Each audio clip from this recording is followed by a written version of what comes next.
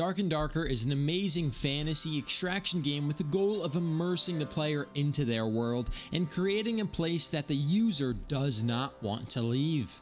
With the amazing scenery of the game, combat styles, and gameplay mechanic comes the difficult challenges that the player will face in the different types of dungeons. These challenges come in all different shapes and sizes. They go from mummies to skeletons to centipedes to wraiths to even some of the bigger bosses like the troll and even some of the bosses from down under in hell. These can all lead to very frustrating engagements in the game. That's why today, I, a fellow noob to the game, will be playing 20 raids in Dark and Darker's Goblin Caves, which is a solo only map, and we are going to see what I can accomplish as a very new player. By the end of this video, I want to have achieved 3 different tasks. These are very simple tasks and they include extracting with some amount of loot, just getting something out of a raid, killing 1 enemy player, and I want to attempt to fight the troll boss at least a couple times. Now, when all 3 of these tasks are completed, I will have mastered the first couple hours of this game, and if you guys do like this type of video, I will make a 20 raids inside of the hell level of the dungeon. And without further ado, let's hop into raid number 1. So our journey starts with someone named David the Daddy, and he will be our daddy on our task to complete 20 raids in Dark and Darker.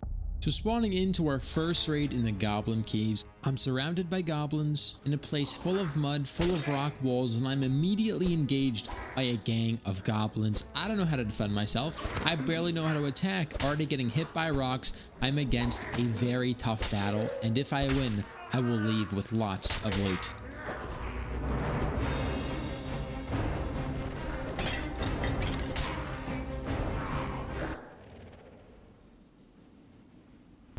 So we will be pretending that raid number 1 never really happened.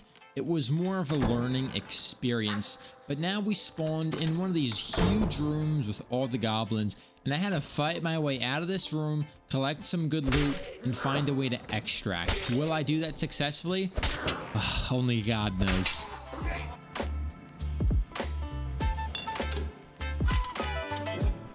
After finding some good loot, looting some chests, we run into our very first player, and this interaction will not be forgotten.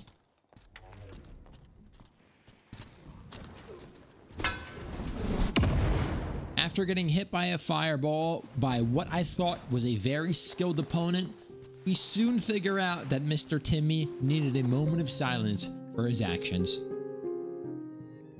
After saying goodbye to our good old friend, the wizard, we decided to let him be, let him rest in peace, and we went and fought as many goblins as possible, gathered as much loot as possible, stopped by the troll to say hello, and then we continued on looking for an evac portal to escape these gnarly caves.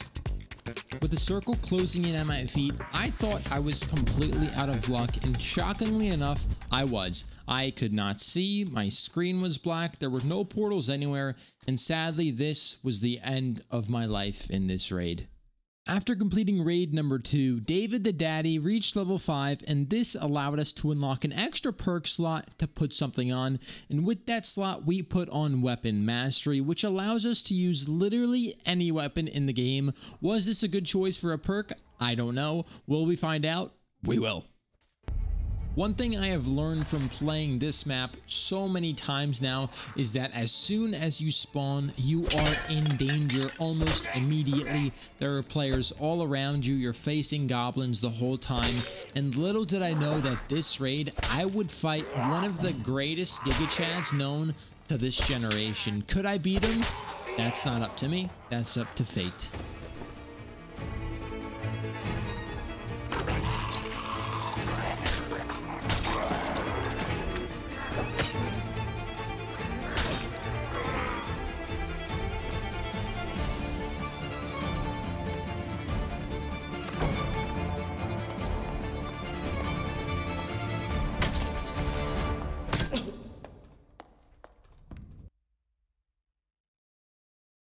Following a loss by another loss by another loss, I didn't want to give up hope.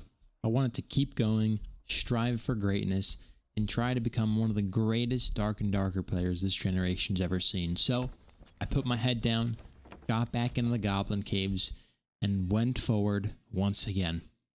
As soon as I loaded in, I started to rethink my strategy. I was too focused on killing as many people as possible that I had to focus on just surviving the elements of the Goblin Caves, defeating the mummies, defeating the goblins, defeating all of the monsters, and then gathering as much loot as possible and hopefully getting one of our objectives of getting a player kill, evacing with some loot, or even attempting the troll. But again, hardship fell on us once again. We had to fight for our lives, and luckily or unluckily, it came down to seconds.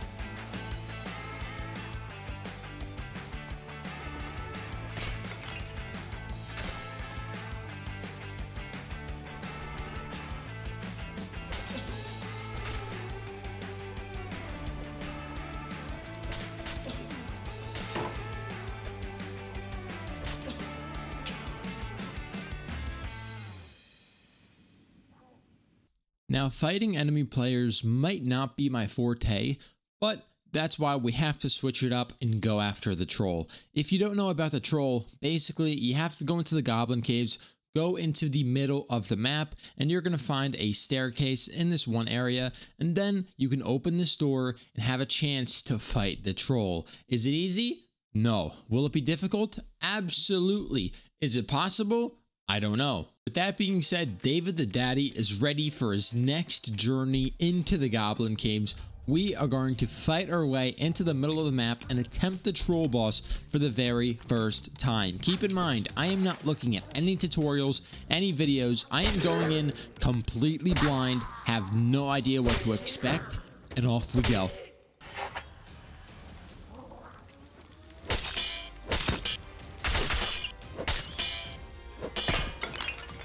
Now, opening this door, I was not prepared for what was to come. This is my very first interaction with the troll, and you have to see how it went down.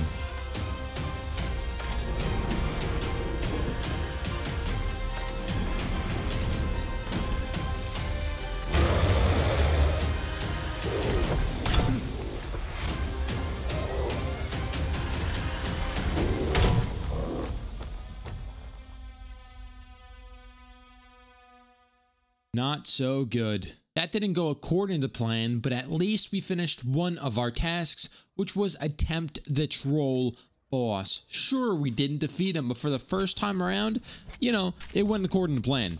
When I started recording this video, I did not think that this game would be this difficult to master. I thought I would hop in, get a couple kills, start shredding lobbies, and go on to the next. But as we can see, I am not good at this game. I am still learning the mechanics, and I am getting wiped game after game after game.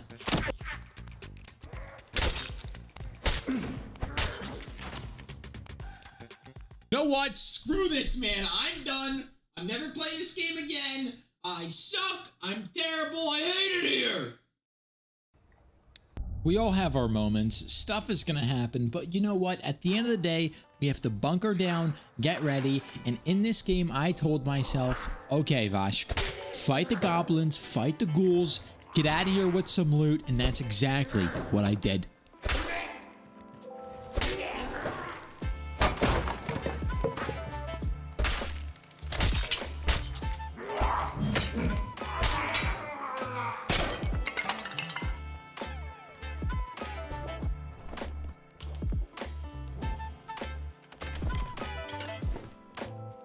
And just like that, we finally did it. We got our very first successful evac, and we can finally check something off of our list, which is completing a very first extract. Now I made sure I had everything in my inventory, went over to the collector, and I made sure to give him all of my goodies to get as much gold as humanly possible. After my first successful extract, I was feeling confident and I was ready to take on whoever came across my path.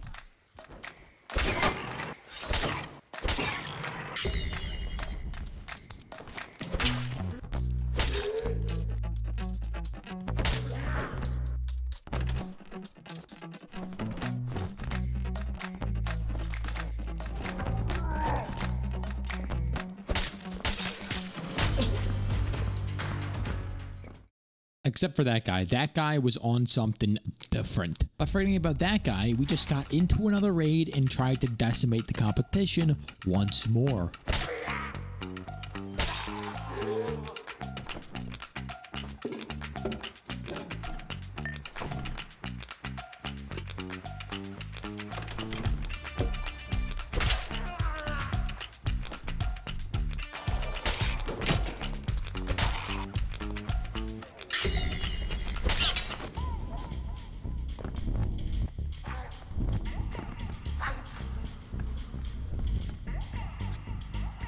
Now that game was much more like it, but we're not done yet, okay? We've got some good evacs under our belt, but it's time to dominate the competition in the PvE standards. Can I destroy every single goblin in my region?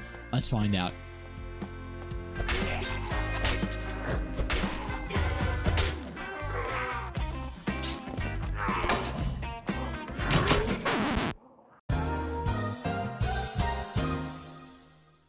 At this point, it's more of an addiction. No matter how rough things get, I just press start game and I'm in the game in about 3 seconds. So, on to the next.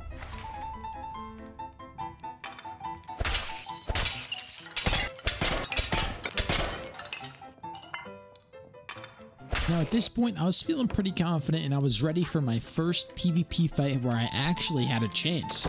After healing up completely, I knew it was David the Daddy's time for battle.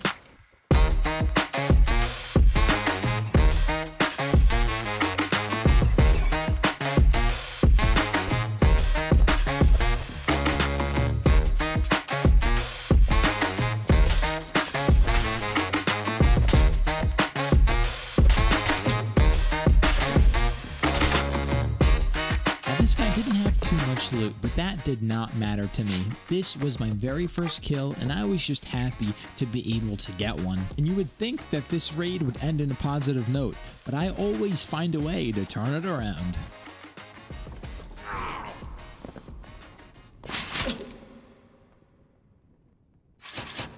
Yep.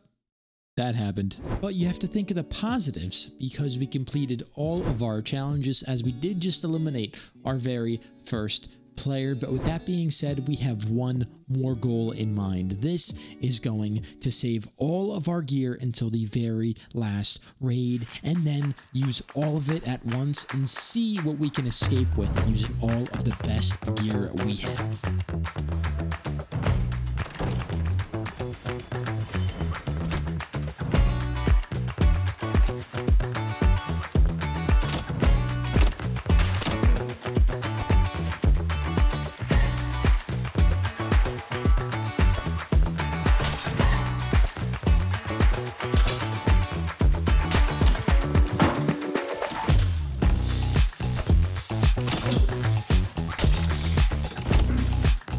And now after watching that catastrophic fight, the next 4 raids went something like this. Death, followed by death, followed by death, followed by death.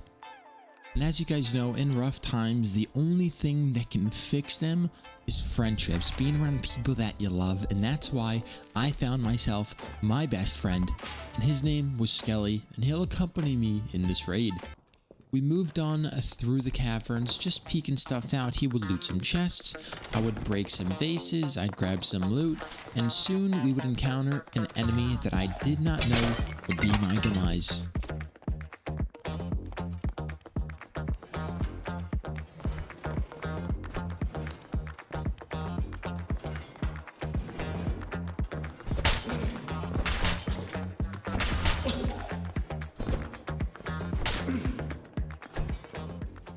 Yeah, that raid went pretty badly, but at least in this raid, we made it out alive.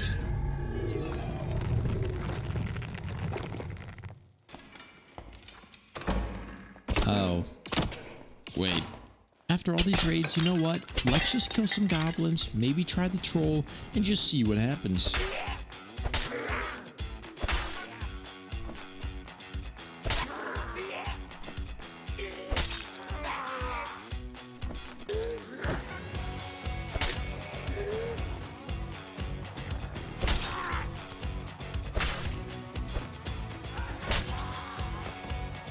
After defeating some goblins and getting some loot, I decided to take my chance at the troll boss, but I didn't really want to push myself all the way there.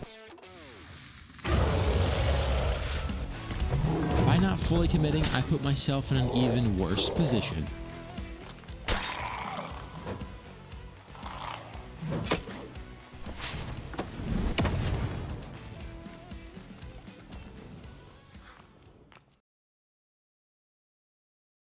It is time.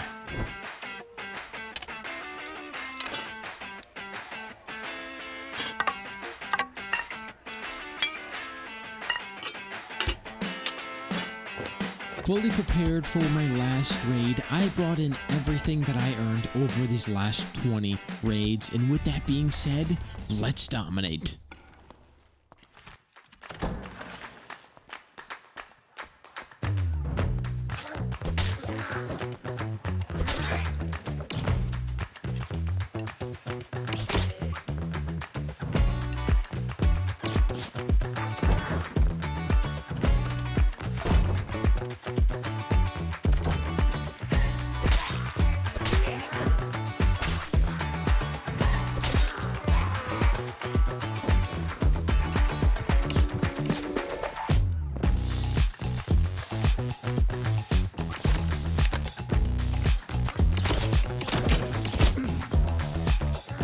So the general consensus is that I suck at this game, and if you do want to see a part 2, let's reach that 250 like goal, and with that being said, I will see you in the next one.